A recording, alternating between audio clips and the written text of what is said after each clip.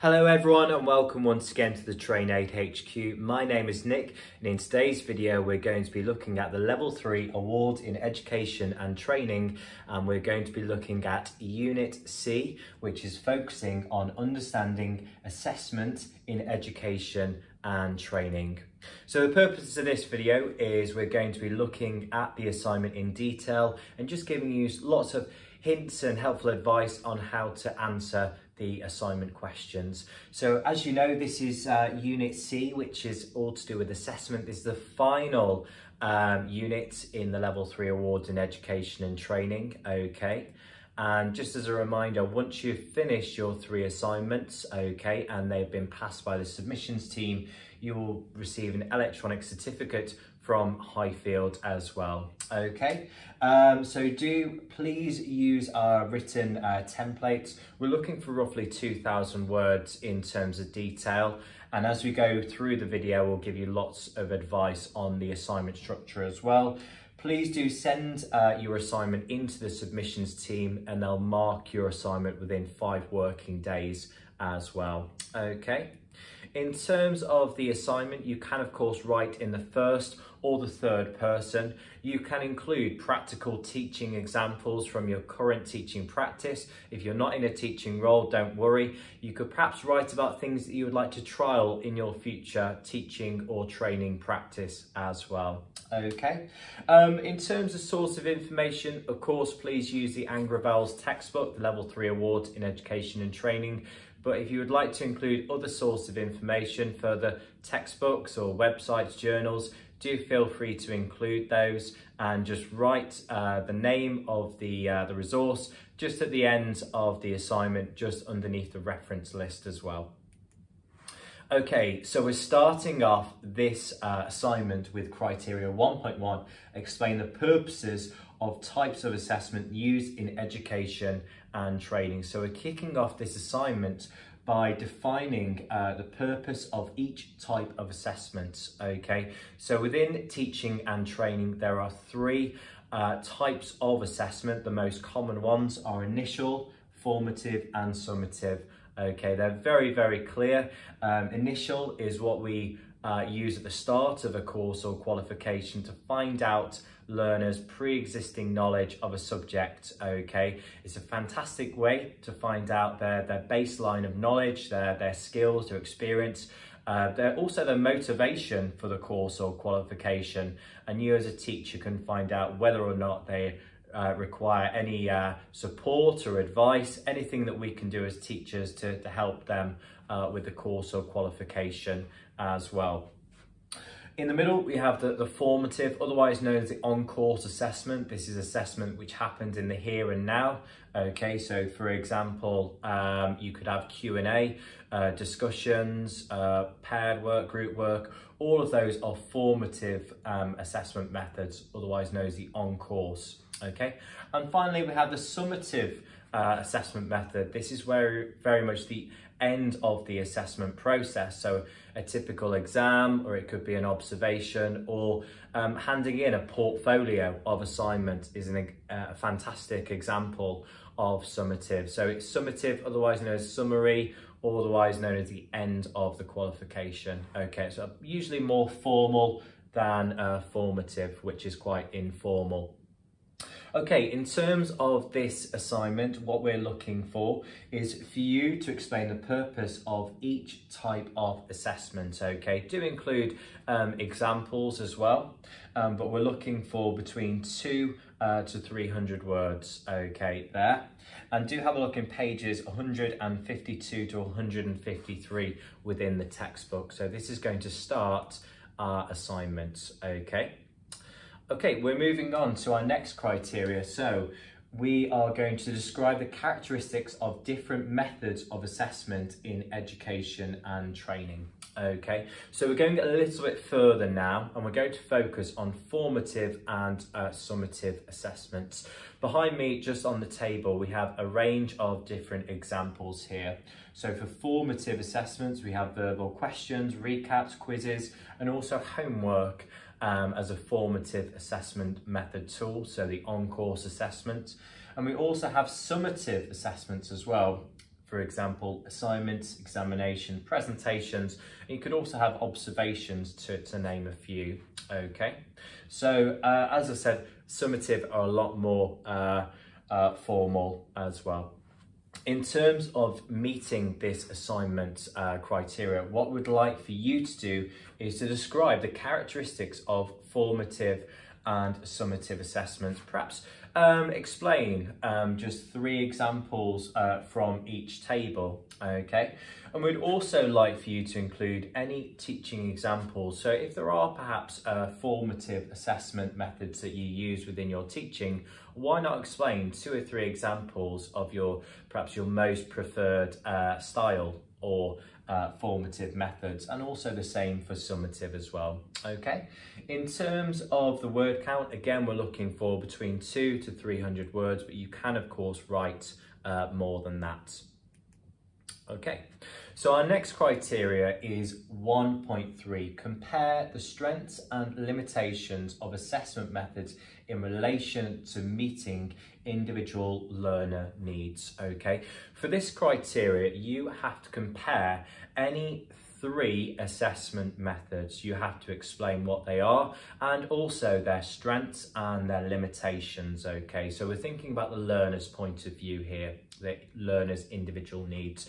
So just on the board, we have the examinations, presentations, and also assignments as well as an assessment method. So we need to think about the different strengths and limitations. So for example, with exams, you could describe perhaps the different types of exams. This could be multiple choice, it could be perhaps an open book, or it could be, for example, a closed book examination as well. So perhaps just defining what an exam is, okay, and also the strengths and limitations. So thinking about the learner's point of view as well. So in terms of the strengths, the learner feels that they, within a controlled environment, they might prefer to get the assessment out the way in one go, okay.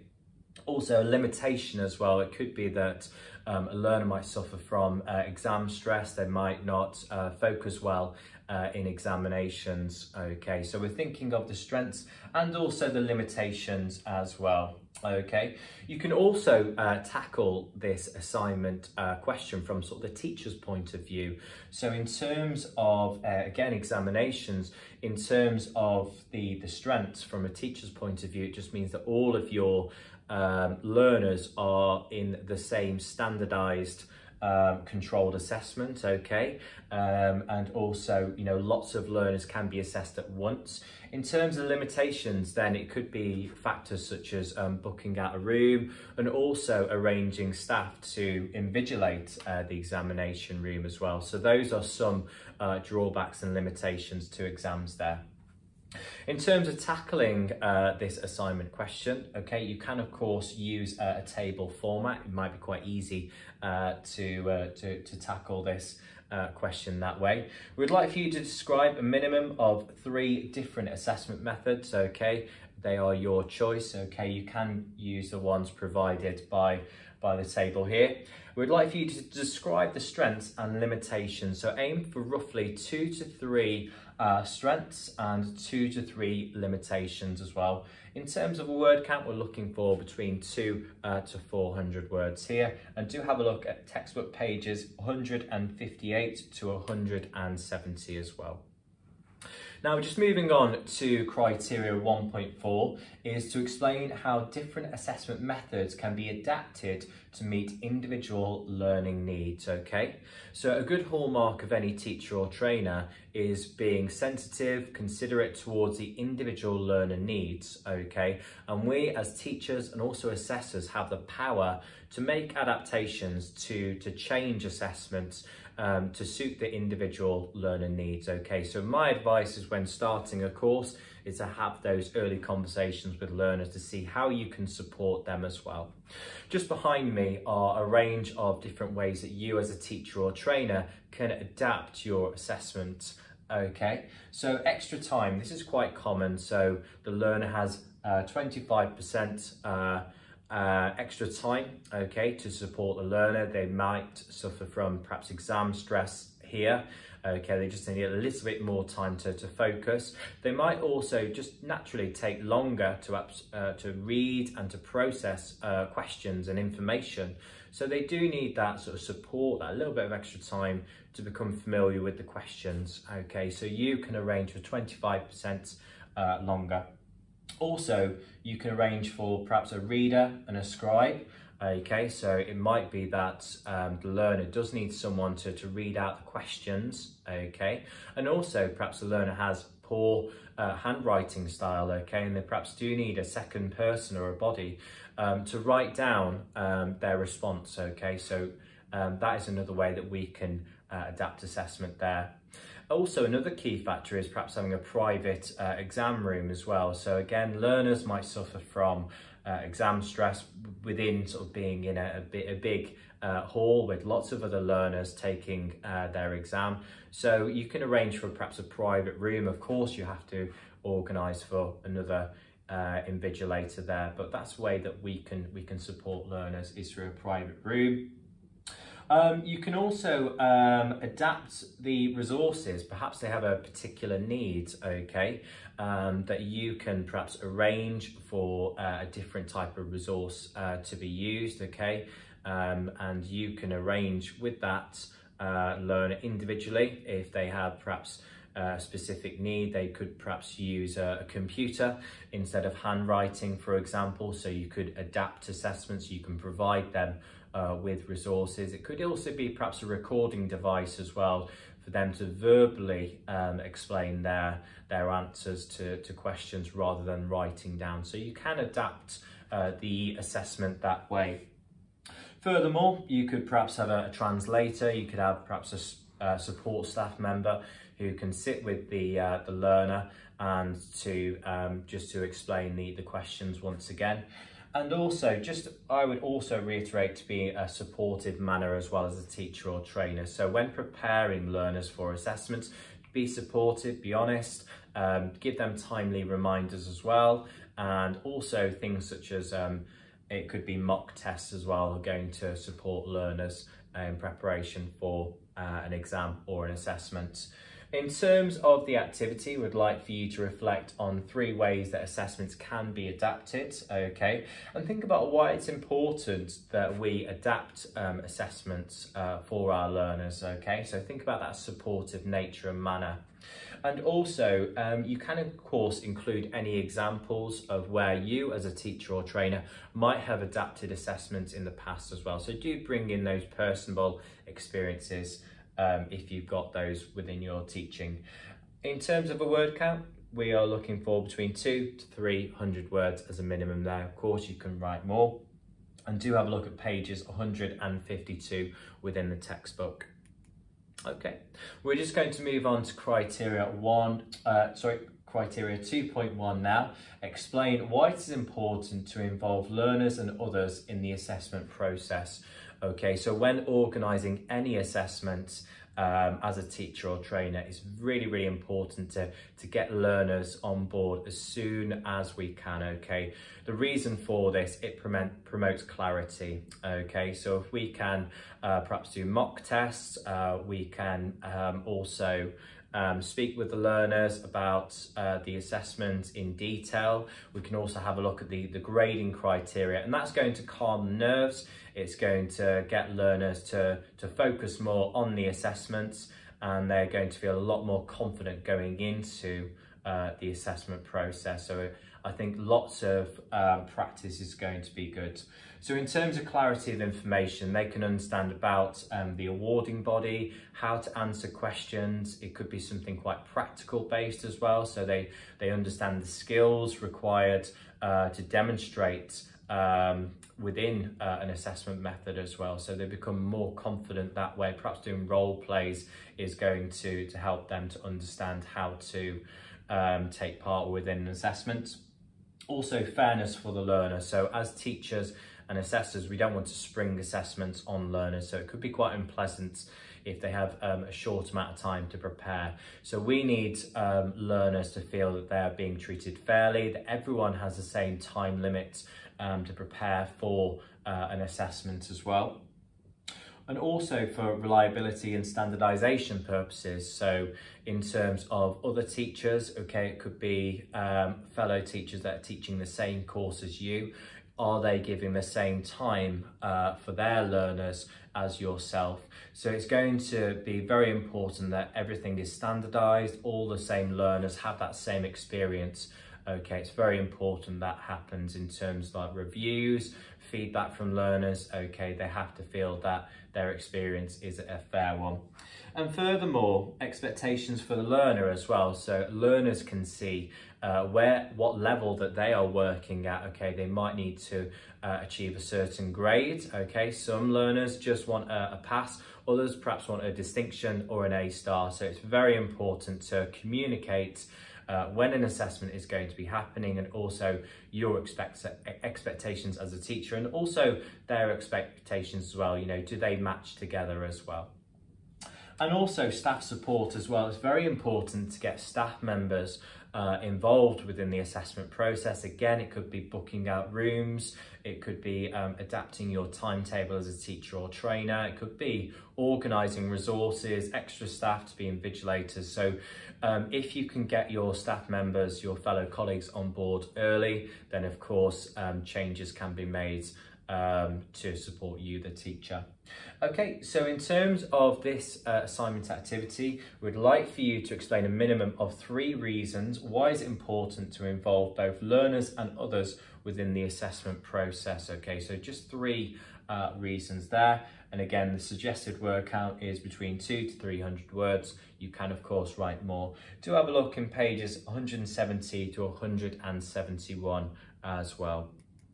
Okay, so just moving on to criteria 2.2, explain the role and use of peer and self-assessment in the assessment process. Okay, so it's not just down to yourself as a teacher or trainer to give feedback. There are other ways that learners can receive feedback on assessments. Okay, there is peer assessment. Okay, so this is where a peer or a fellow classmate, for example, gives the learner feedback. Okay, so it's a very, very common tool used within training. Okay, and more often than not, learners will listen better to their peer than a teacher or a figure of authority. Okay, so do trial this method and see if it works well for you. But in terms of peer assessment, okay, some of the benefits here is that learners begin to understand the assessment process, and also learners, they understand how to give constructive feedback to one another. So they're thinking about how they're giving feedback in a positive manner. It promotes learner responsibility. And in terms of peer feedback as well, it's promoting those functional skills, listening, it's promoting language as well. And in terms of the actual class, think about, you know, when is it going to be used, okay? Think about whether you can do this perhaps in a quiet environment. If it's noisy, then it might not work as well. So think about the classroom dynamics here. Another key feature is self-assessment. So this is where the learner writes down their thoughts, okay, how it went for them. So it's very important that this happens. They have time to reflect on their own personal views, okay? So it does create ownership of the assessment process. So rather than the teacher giving feedback, okay, it's very important that this happens, okay? So think about the ways in which that you can use self-assessment within this process here, okay? In terms of your own self, we would like for you to explain the term peer assessment and the term self-assessment within your portfolio, okay? Now, furthermore, we are going to be looking at the term 2.3, identify sources of information that should be made available to learners and others involved within the assessment process. Within this question, we'd like for you to think about what sources of information prepare you for the actual assessment. So it's very important that you do give learners the assessment criteria.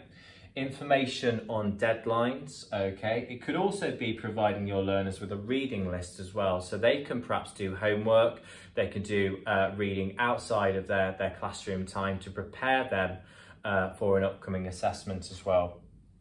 It's also important to give learners grade boundaries, so information on what they need to do to achieve the highest grades, and also some learners just receive, perhaps they just want a pass. Okay, so it's very important to give them that understanding of what it is that they are going to be looking for. And finally, results is very important as well. So learners are, you know, they could be really motivated to find out when they are going to receive the results. So letting them know, okay, when they are going to receive their results. Is it going to be instant, or is it going to take a little bit longer? Are the results going to be sent out by post, okay? Or is it going to be perhaps by email as well? So letting them know the time frame for receiving results here as well. So all of this information is key within the assessment process. Within this criteria, we'd like for you to explain the different sources of information which should be available to learners prior to an assessment, okay? Do include own experiences of assessment. So think about the things that you've provided learners in the past, okay? So think about those methods. What have you given to your own individual learners there? The suggested word count here, again, is between 200 to 300 words. You can, of course, write more information there. Okay, we're moving on to criteria 3.1. This is to describe key features of constructive feedback, okay? So within any teaching organisation, assessment will take place, and you've got to give constructive feedback in a certain way to your learners. One key method is the layer cake, okay? It's very common within teaching and assessment. This is where you provide your learners with positive feedback first, okay? So this is 4 or 5 points that went well within regards to the assessment. So you could say, very well done, you passed the assessment. These are the factors that I was impressed with as an assessor. Followed up by areas for development there. So it's very important to give 1 or 2 things that the learner can improve upon within their teaching practice. And finish off with positive comments as well. So finish off with positives, bring it back and say what ways, what things they have done well. And it's very good to finish off on a positive manner as well. But within any type of assessment and feedback, it's very important that you let the learner know straight away that they've passed, or if it's a fail, if it's a resubmission, just let them know straight away because they are going to obviously be quite nervous to see whether or not they've passed. So let them be at ease first. For this assignment question, we'd like for you to explain the layer cake feedback methods, okay? Do include any other methods of providing constructive feedback, and also any examples that you might have about assessing as well. So think about your own personal experiences and do say examples, what practice have worked for you in the past. In terms of word count, we're looking for between 200 to 300 words. Again, do feel free to write more. We are sort of approaching the tail end of Unit C, okay?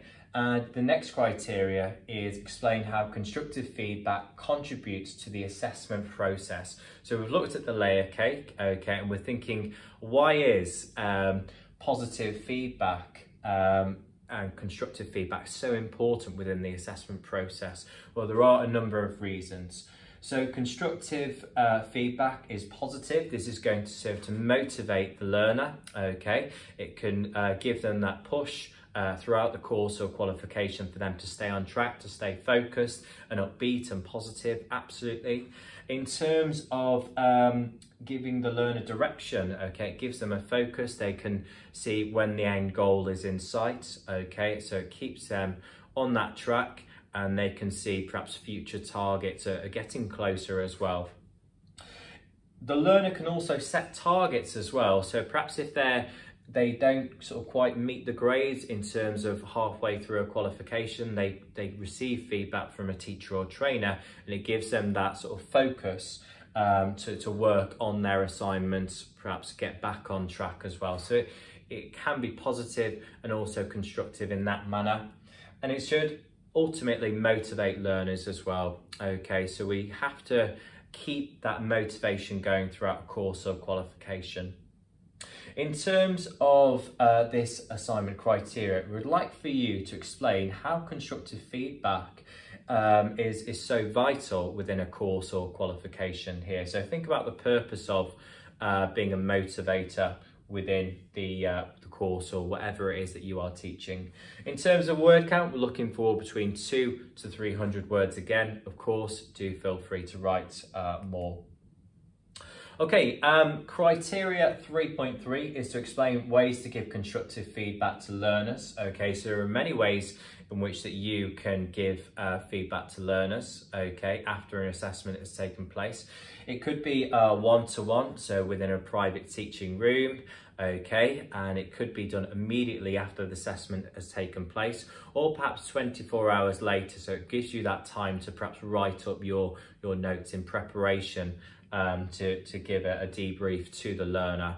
I always think that no more than 24 hours, otherwise that a learner might forget that experience. So try and keep it within that 24-hour window, okay? Other ways that we can give feedback is through written feedback as well, okay? So it could be a report, it could be an email, okay? It could be something which is concrete. They could save it to their records as well. It could be things like CPD records, so they have to have a written copy of your notes, okay? It could be one-to-one, or it could be perhaps in a group discussion as well. So it could be perhaps a panel of teachers and assessors giving feedback to the learner as well. So there are a range of ways in which that you can provide feedback. And of course, within perhaps a one-to-one meeting, you can also record your meeting as well for standardization purposes and for your own records. In terms of this assignment, what I would like for you to do is to perhaps reflect on a minimum of 3 ways in which you can provide feedback to your learners in a constructive manner. Again, aim for between 200 to 300 words here. Okay. The next criteria is 4.1. Explain the need to keep records of assessments of learning. Okay, so we're thinking about record keeping as a teacher or trainer. So it's very important for you as a teacher or trainer to be organised, to keep records, okay? And from a teacher's point of view, there are 3 key reasons. To track your learner progress, okay? So learners would like to know how they're progressing with your course or qualification, so you can give them targets and feedback, okay? You can let them know whether they're on track for perhaps a pass, or if they do need to perhaps work on sort of different aspects in order to pass a course or qualification. And also for evidence as well. So as a teacher, you're going to be accountable to your organisation and also your managers. It could be that your manager does say, I'd like to see one of your learners, your records, perhaps marking, or could be perhaps a parent or a fellow colleague would like to see the learner's work that has been marked by you. So it's vital that we are organised and we can pass over that information to be reviewed as well at any point. And furthermore, to predict grades, okay? So a learner might be progressing to perhaps a future course or qualification, okay? So you can give them honest feedback and let them know perhaps what they are going to achieve and the targets that they need to meet, okay? So those are just 3 ways in which why it's so important for us as teachers to store records from a teacher point of view. I would like for you to reflect on these 3 reasons, okay, to explain each one. And again, suggested word count there is between 200 to 300 words. Okay, our last criteria for this Unit C is to think about, is to summarise the requirements for keeping records of assessments in an organisation. So again, we're thinking of record keeping, but from an organisation's point of view, okay? So as a teacher, it's very important that we keep records in terms of the internal verification process, Okay, so when working with a team of teachers or trainers, it's important that you do compare each other's marking, okay, your perhaps feedback style, your methods of assessment. So during internal verification, the process or meetings, the IB process or meetings, you have to keep learner work in order to swap and to share good practice, so you can see the level of detail that perhaps your colleagues mark. Okay, so that's very important for you as an assessor to see whether perhaps you are over assessing or under assessing. Ideally, we would like to meet in the middle, okay, so that all learners are receiving that same assessment experience. Also, for the external verification process, so this term is where you perhaps have to keep your records in order to issue perhaps awarding bodies with a sample of perhaps learner work, of assessments, so they can see that your organisation has carried out assessments in a constructive way, the correct way, and therefore you have to keep these records organised, okay? So there should be a small sample, perhaps 5 or 10% of learner work, which is reviewed by an EV on behalf of the awarding body each year. So it's very important that you do keep your records safe and secure. And finally, the appeals procedure. Of course, learners do have a right to an appeal. So the appeals procedure is usually 7 to 14 days after an assessment has taken place. So learners do have that right to an appeal. So very important that you do keep your records safe and secure, just in case there is an appeals procedure about an assessment decision. Okay, for this criteria, I would quite simply like for you to reflect on 3 reasons why it's important that we keep records on behalf of the organisation. Again, we're looking for between 200 to 300 words. Okay, you've come to the end of your assignment, and what we'd like for you to do here is we'd like for you to write a paragraph on what you have learnt from this unit. Perhaps it's refreshed your assessment practice as well, so think about what you've learnt there, and also how might it influence your future teaching as well. So what have you taken on board? What can you apply to your future practice? Okay. We'd also like for you to sign and date. A typed signature is absolutely fine, and put the date that you've completed your assignment on there. And do send it into the submissions team to receive feedback within 5 working days as well. And they'll let you know whether it's a pass or that you've got any corrections to be made. Okay, so my name is Nick, and thank you very much for watching today's video. Do like and subscribe to the TrainAid social media page, our YouTube page, to receive the latest updates from the team. Thank you once again.